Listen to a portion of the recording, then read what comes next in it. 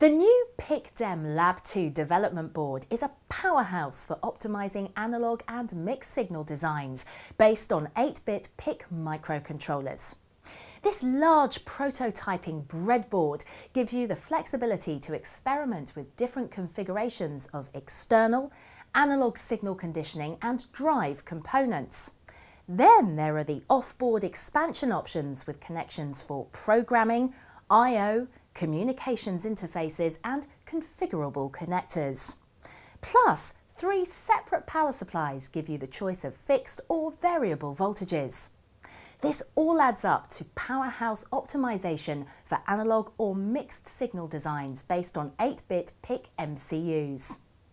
To unleash the full performance of your design, check out the PICDEM Lab 2 development board on the website today.